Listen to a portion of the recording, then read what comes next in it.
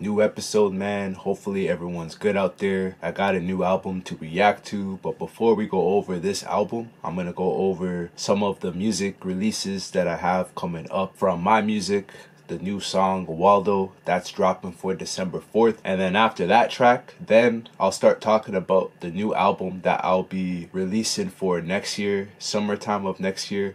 So make sure you guys stay tuned for that. Subscribe to the channel, follow me everywhere where I have my music and content. Got a lot of music coming up, a lot of singles to drop. This is another episode of album reaction where I go over the most recent rap albums of last year and this year. Today we're gonna do the new album by Ian, Goodbye Horses. So like, I already did an album by the same artist. That album was not good. I think it was valedictorian. I think it'd be a funny idea to do another Ian album, his second album that he's ever released, just because of the whole Tyler the Creator and Ian feud that they have with each other. It's not so much of a feud, but it's just Tyler talking smack about Ian just because, you know, he's like a little white boy making like black music essentially. So Tyler, he's like sort of taking offense to that and sort of dissing the kid. Even through his music, there is like parts in his music where he's dissing Ian. So I think it'd be a funny idea to do Ian's album after I did Tyler the Creator's album earlier this week. I won't really compare the albums, but like, I'm gonna give you guys my complete honest opinion about the album for this episode. When I'm giving you guys my critique, I'm gonna be completely honest about it, and I won't be biased just because I'm more of a Tyler fan than I am an Ian fan. So I'm not gonna just tear the album apart just because I'm a Tyler the Creator fan. I'm gonna listen to the album. Well, like, I already listened to it, but like, I'm gonna basically take in the album and be completely honest with how I critique it from track 1 to the last one. So we're gonna get right into this one. Just like every other episode, I'm gonna play 4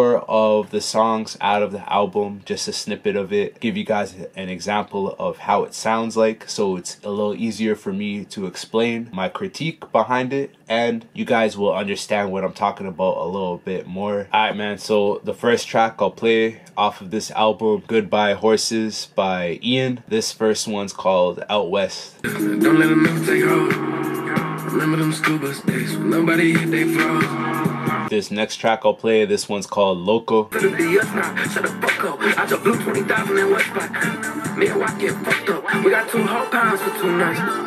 next track I'll play, this one's called My Call.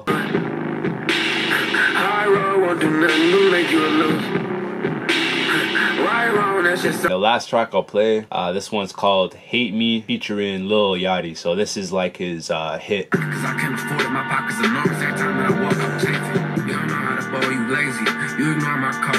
Alright, man, so Ian, new album, Goodbye Horses. This is a new rapper, very new rapper, young rapper. A lot of people thought was an industry plant for the longest time just because of his come up and how famous he got super fast. A lot of people were giving him that industry plant label. He's from St. Louis, Missouri, famous for social media videos like TikTok, shorts on YouTube. It's part of the reason why he blew up so fast. He really understands social media, how to use it, how to promote himself, how to market himself, and eventually got him to where he's at now. He's pulling millions of views off of his videos. He's doing pretty well for himself as a young artist. Not that easy to do, right? To maybe put out one song that picks up a lot of attention and to stay like consistent with it. When you look at it that way, Ian is definitely doing his thing as a young artist. What he's doing is definitely not easy to do, so you know, you have to give him a little respect for that. The music now, we're about to get into that. Ian's also famous for being that rapper that Tyler the Creator dissed. He's basically being interviewed and he brings up Ian and he basically says how Ian's like a culture vulture coming from like a rich family. Tyler, he's not like offended by it, but he kind of pokes fun at Ian for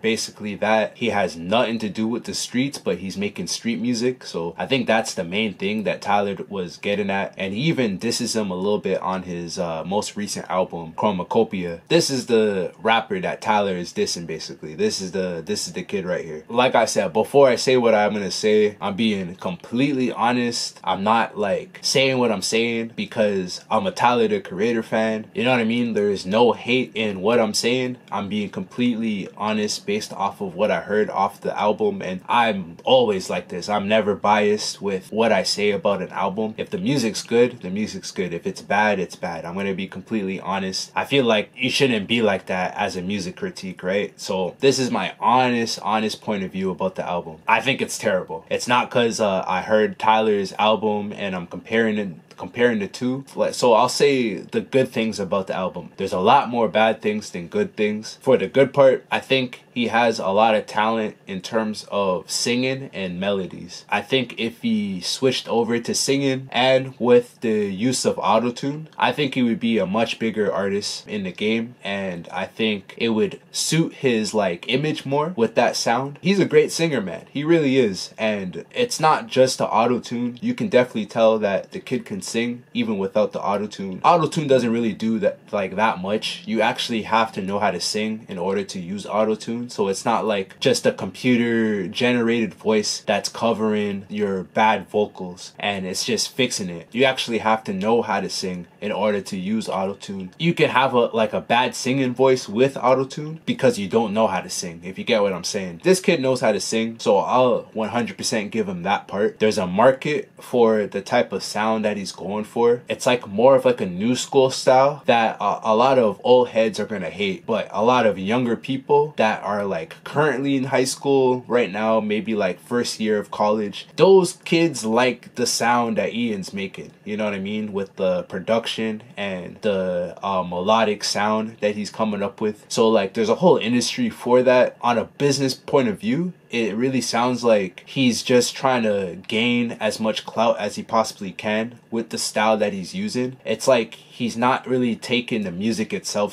as serious, or himself as a serious musician and artist. I think it's more like a business plan. Like he understands the sound that he's using, how it can really propel him to the heights that he wants to go to in terms of clout and fame. So on a business point of view, it's actually a pretty genius idea in terms of like what he's doing with the album. But that's on a business point of view, and that's all the good things I can really say about the album. If you're critiquing this album in a music point of view, it's horrible. It's way worse than his first album, Valedictorian. I thought that album was far better than this one. I think he had a lot of fresh ideas going on that first project that he put onto this one, but there's no improvement. It's almost like he went the other direction with it. There's maybe like 3 out of the 13 songs that I thought was pretty decent. It's like he put his full attention and effort into producing those songs. After he completes these 3 songs that are the best in the whole album, it's almost like he kind of gave up and flamed out. Every other song on the album is like a filler track. All of the beats outside of the 3 songs that I thought were actually good, those beats outside of the 3 songs, they all sound unfinished.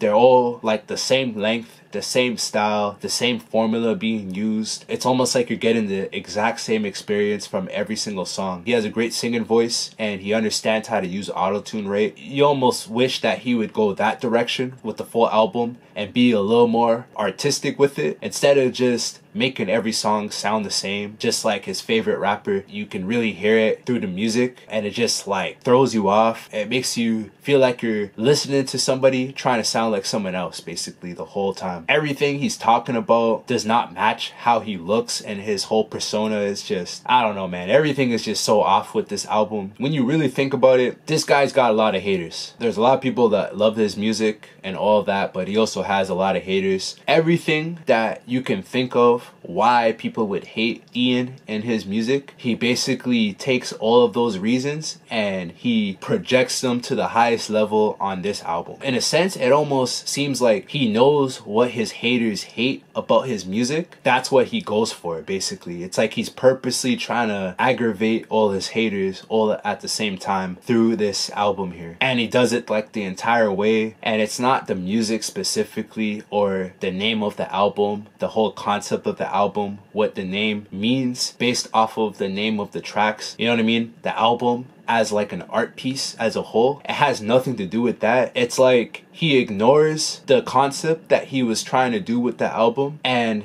in his mind, he's just like, yo, I just want to piss off all these haters. I want to aggravate everybody who hates my music to the ultimate extreme, to the highest level. That's what he did on this album. Instead of just ignoring the haters and creating a great album through the music skills that he carries, the singing, the beat making, everything that he brings to the table as an artist. And he doesn't even have to be too serious about it. All of the attributes that he carries as an artist, he could have taken that and just focused on that. Try to make an album that's better than Valedictorian, that people can appreciate in terms of like music and as like something that you can play at a party and dance to. Cause like I think his music has more of like a party appeal to it. He could have kept that and also made something that music lovers can enjoy at the same time. And I think he has the skills and the talent to do that based off of hearing Valedictorian. There's like a lot of sounds on that album that's promising for the future that I thought he can develop on like a future album and project like this one here, Goodbye Horses. But it's like he went the opposite direction with that, man. He's like stopped caring about making something like good and trying to improve as an artist, and instead went the opposite direction, made something that's gonna maybe gain him more clout and gain him more money, but there's no artistic value in the music. Everything is just like sounds like the same track because he's using the same business formula for every song, so that the album blows up more so than him getting a lot of music people to talk about it and take it serious. And maybe he's not a serious artist the whole time. He really is just trying to like blow up, become famous, and make money off his music. And there's nothing wrong with that either. But like when you're taking this in as like an album, a rap album with a music point of view, it definitely doesn't do it, man. Yeah, I honestly thought this is one of the worst albums I've heard so far this year. Like a huge disappointment. I thought it was going to be a little bit better than I thought, especially after a song like Hate Me featuring Lil Yachty. That song's pretty good. I thought the album was gonna sound like that the whole way, but it's like he put his full attention into songs like Hate Me and then that's it. Forget about everything else. That's the vibe that I got from this album, which is the reason why I thought it was terrible. It's cool that he can get artists like Chief Keef and Lil Yachty featured on the album, and those are probably the highlights of the album. The fact that he got those two rappers featured, and those are two of the best songs on the album. It really sounds like he rushed it just a bit, really wanted to slap it together and just put it out. Like I was saying earlier, the best part of the album, his use of autotune, the fact that he does actually have a pretty good singing voice for the most part, and he really understands how to use the autotune. So that's the only highlight of the album. And I mean, the album could have been a little bit better if he stuck to that. I think he'd be a better artist if he stuck to singing the entire time. When he raps, it doesn't sound like he's taking it serious at all, and it's just a complete joke to him. But when he sings, he sounds a little more serious, so it's an interesting thing. The lyrics are a lot more serious when he's singing compared to when he's rapping. So I don't think it's gonna matter because of the type of image and the way he's being marketed, and it's just like a white boy from the suburbs making trap rap music. That's what's getting people interested in him and his music. So it's not really the music itself. So I don't even think it matters if he's a singer or a rapper. He's gonna have a good career no matter what. In terms of the music itself, it's a horrific album, bro. Definitely one of the worst albums I've heard maybe in my life, man. Actually, not even just this year, but altogether in my life, I think. He should have made more songs like Hate Me featuring Lil Yachty, because I actually think that song's pretty good. In terms of a rating, man, I'm giving this one a 3.5 out of 10. That's right, a 3.5 out of 10. That might be the lowest rating I gave an album so far this year. But like, let me know what you guys think, if that's too low of a rating. On a business perspective, he is doing his thing. He's gaining a lot of plays and views and fans altogether. You know what I mean? It won't be too long until he becomes one of the most famous rappers in the world. Whatever he's doing, it's working out. To some artists, it's just a matter of becoming famous